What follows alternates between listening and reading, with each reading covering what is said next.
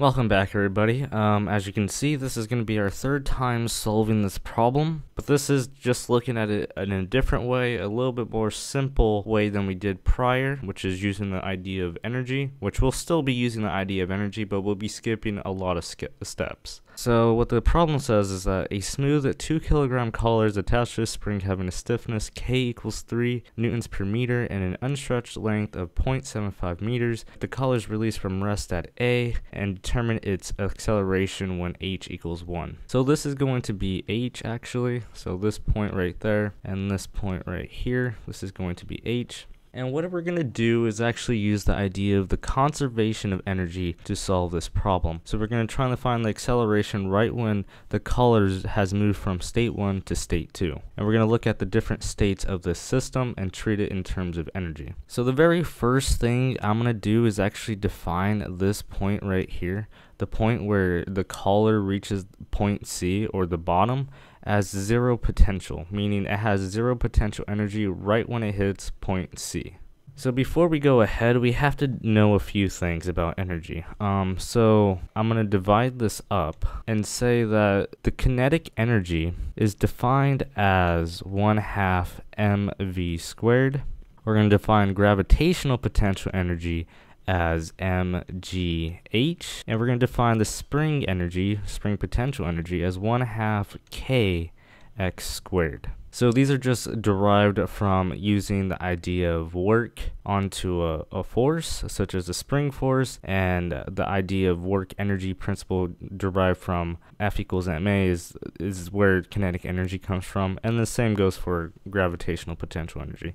So if we know these things, we can define the initial states and final states. So we know for the state 1 that we have no kinetic energy because the collar starts from rest, and it has no potential energy in terms of the spring because the spring is unstretched at state 1. So what we can say for that is that KE1, I should probably change this to a darker color, KE1 is actually 0. The kinetic energy is 0 because the velocity is 0. And we could say that the spring's potential energy is also 0. And then lastly is the gravitational potential energy, which is mgh, and we could say that is actually mgh because it is h distance from the 0 point. So we could say that UG1, I should label these as S1 and G1, and say that this is mgh. Now for state 2, we don't have any potential energy because we said at point C, or the final state, state 2,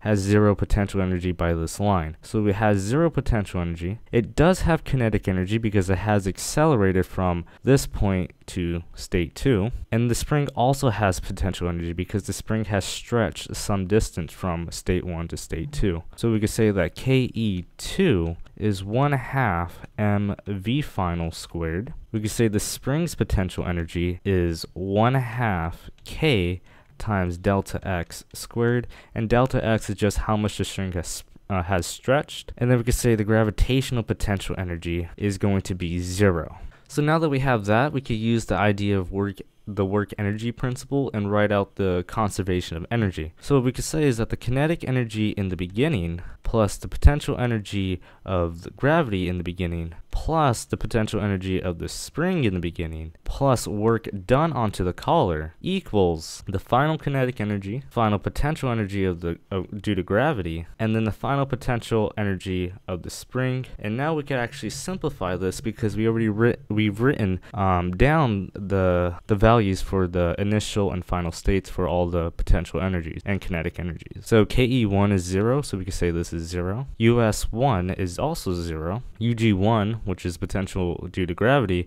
is not 0, it's mgh. Okay, the work done is done by external forces. So if we look at the forces acting on this, the only forces acting in the y direction is gravity, which is already accounted for by mgh, and the spring force, which is already accounted for as well in terms of the potential in the spring. Now, the only other possible forces that could be acting on the collar is the idea of friction, but we're gonna say that the collar has no friction on it because we're gonna say the rod rod or the pole is frictionless. So with that being said, there is no external forces acting on the collar besides the spring force and the gravitational force, and those are already accounted for by these potentials over here. So therefore we can say that work is 0. And now we look at the second state. So we do have some value for KE2, some value for the spring potential, but there's no value for the gravitational potential. So we could say this is 0. So once we have all that, we could just plug in what we have from the different states into this equation, and we're going to have something in terms of velocity. So we're going to say this is mgh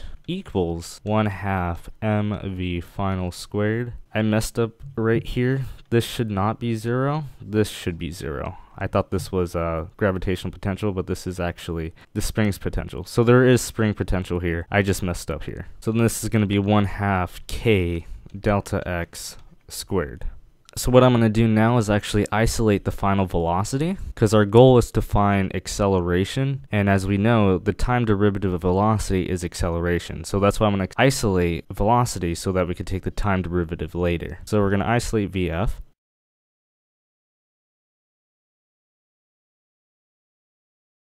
So I'm going to leave it as VF squared because I don't want to deal with the square root when I take the derivative. So we're going to leave it like that. So our next goal is actually to define this, how much the spring has stretched, which we've done before already. So this shouldn't be too difficult. So the initial state of the spring is somewhere around here, which is going to be the length L, which is the unstretched length of the spring. And then some time later, the spring is going to be stretched to point C. So this is actually going to be defined by this right triangle. So this is going to be the right triangle, and this is going to be H, and this is going to be the square root of L squared plus H squared, and this is going to be theta. So from that, we could define delta x, how much the spring has stretched, by taking the difference from the hypotenuse and the side length L. So we could say that this is going to be L squared plus H squared minus L.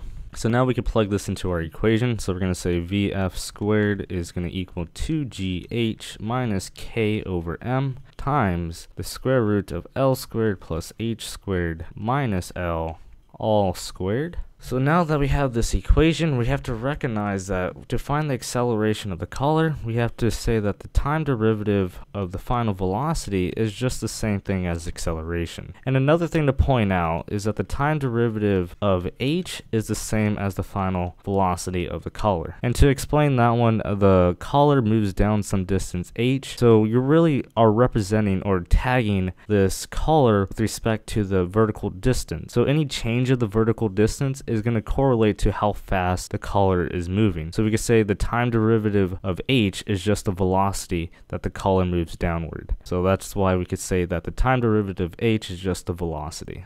And then just as before, we could define that the derivative of velocity squared, we have to use the idea of a chain rule. So we could say 2vf times vf dot. So the time derivative of velocity is just acceleration. So we could say 2 times vf times acceleration. So once we have that, we just have to plug this stuff into our equation and take the time derivative. Take the time derivative of vf squared, as we said before, that's just 2vf times a, and then we could take the time derivative of this. This is going to be 2h dot.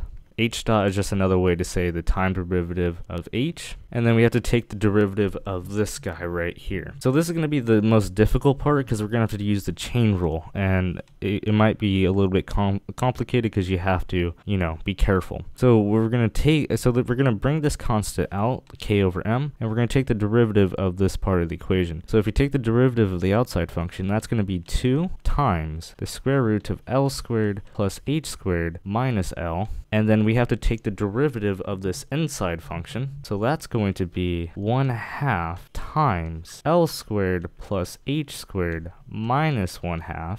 And then we got to take the derivative of this inside function. So that's going to be 2h times h dot. So again, this is going to be the most complicated part of this problem, the idea of taking the chain rule of this part of the equation. So you just got to remember what the chain rule is. So now that we have that, and we know that VF is the same as H dot, what we're going to do is divide by 2VF on both sides so we can isolate acceleration. So this is what you get when you isolate A, and if you plug in the values for the problem, so what we get when we plug in all these numbers, we get the acceleration equals 9.21 meters per second squared, which is consistent with the other methods that we have done with this problem. So I'm going to quickly recap of what we just did.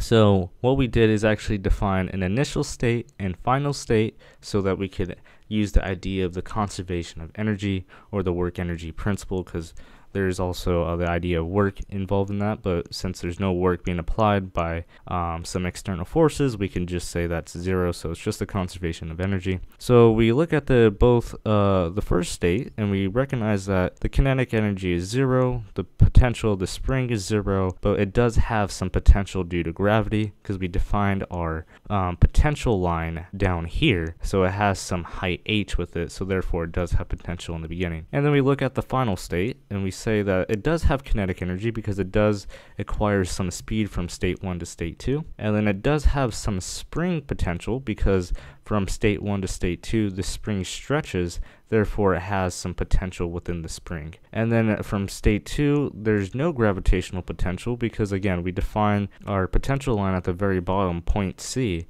and that's going to be 0 when it hits state 2. So no potential due to gravity in state 2. And we recognize that work is also 0 because there's no external forces acting on the collar besides the weight and the spring force. Since there's no external forces, we can say the work is equal to 0. And then we just apply the conservation of energy equation and recognize that all we have is the potential due to gravity equals the kinetic energy of the final state plus the potential energy of the spring in the final state. And then from there we recognize that that we have to find the change in the spring in terms of how much it's stretched. So we use the idea of a right triangle to see how much it's stretched. So the only thing it was is that we found the difference between the hypotenuse and the side length, and that will give us how much the spring has stretched.